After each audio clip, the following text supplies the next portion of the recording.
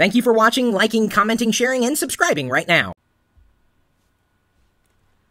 I still remember FTPing on the command line way back in the day. And this was back in the day when, in order to view a graphic, you first had to download it as a separate text file into your VMS account.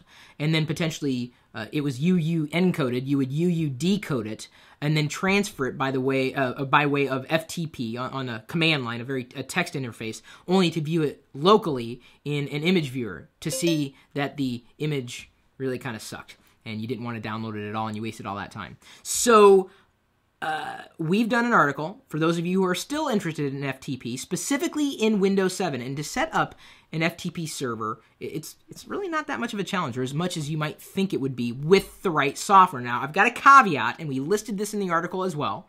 Matt Ryan is the person who created the article, and he's joining me, as well as a handful of other Nomies in our Mumble chat room, which you can join when you become a registered Nomie at nomies.com.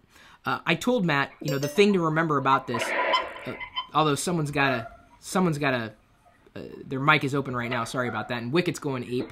No, you can join when you become a Nomie, Wicket. You're not a Nomie yet. He'll become one, don't worry. So the thing I told him to remember is security. Why do you want to set up an FTP server on your desktop machine? It is rife with security problems.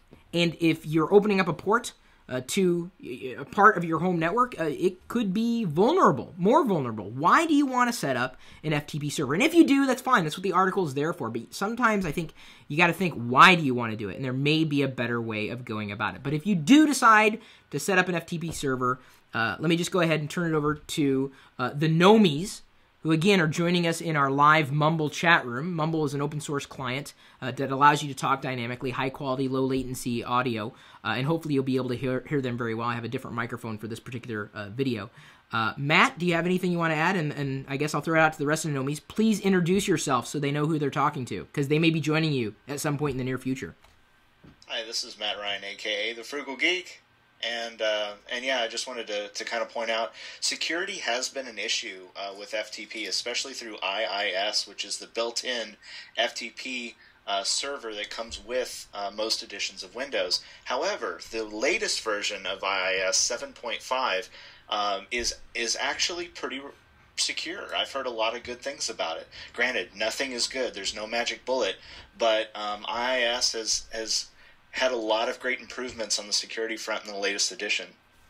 Now, do any other Nomies have any suggestions for in terms of software, in terms of tweaks, tips, etc., and working with setting up the FTP server in Windows or I guess any other OS, even though this article is specifically on Windows? On Mac, I believe the FTP server is built into the operating system.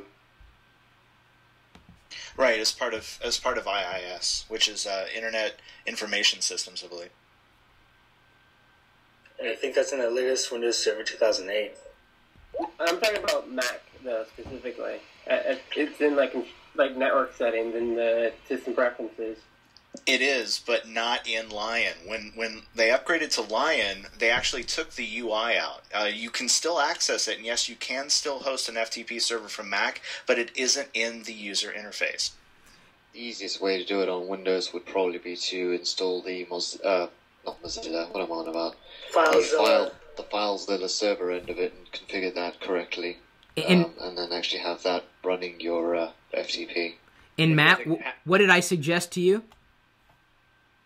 FileZilla. No, it's good. It's good. We geeks are of like mind. I have been using FileZilla for years as both server hosting the FTP and actually running into it. When you're setting up an FTP server, make sure you have A, a strong password, and B, if you have the capacity to use SFTP or a secure FTP. I think my question to anybody, why would someone want to set up an FTP server on their local machine? With such better options seemingly available, like with file sharing or Dropbox, why would you stick with the classic FTP? I'll go to that one. I play in a gaming group, and we're in the middle of writing a campaign, which means there's a lot of heavy files that we switch back and forth constantly. And the problem we have is not everyone can afford a Dropbox account.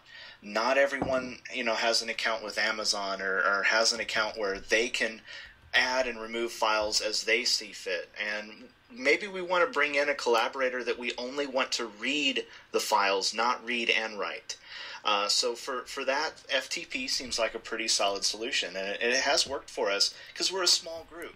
You don't want to have a big server with hundreds of users running out of your home, but it's great for small groups.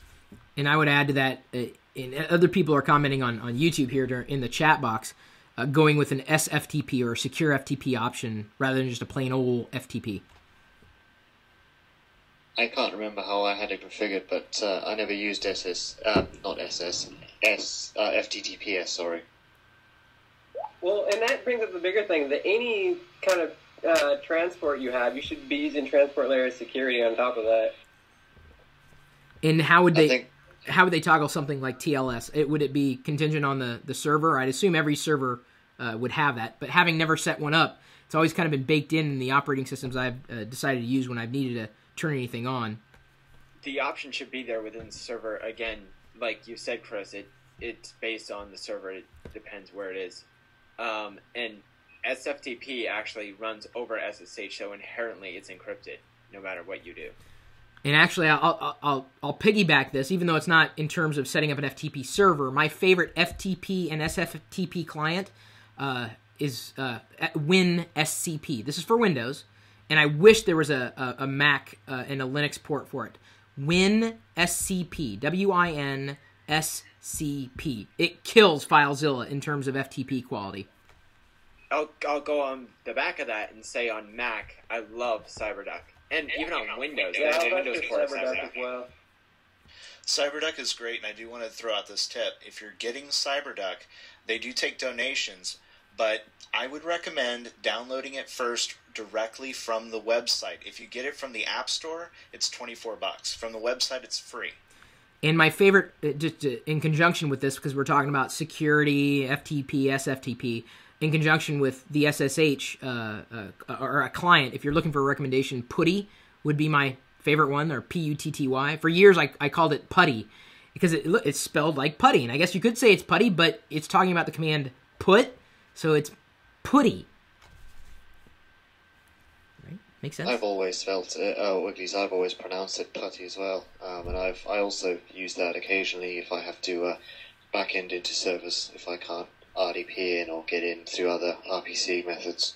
It is putty, and then on Linux, Unix-based systems, it's SSH right in the command line. It's built right in. Yeah, see, I called it putty, and then someone corrected me. I think it was a sysadmin, and sysadmins know everything. I think he said, it's putty, because it's the command put.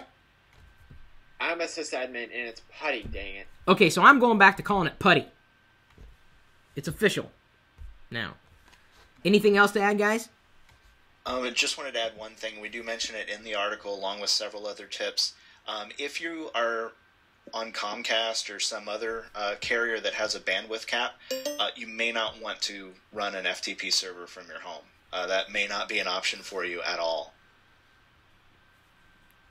Yes, Lord knows. Cam Hunt, you just joined the chat here. Did you want to say anything? He's in here. I saw him. Hang on. I'm going to drag him up into the room.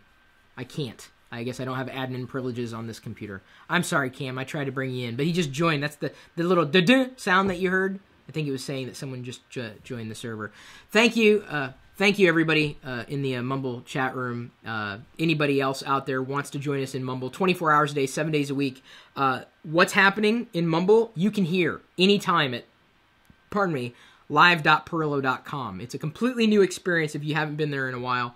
And they're talking about stuff like this. Making recommendations, answering questions that you might have in the open channel that we have at live.perillo.com, the chat room that's hashtag, or it's not a hashtag, hash Chris or pound Chris, the Chris room that's been open for years. That's open for everybody. But if you want to join us and talk in real time with me and the other Nomies, just become a registered Nomie at nomies.com.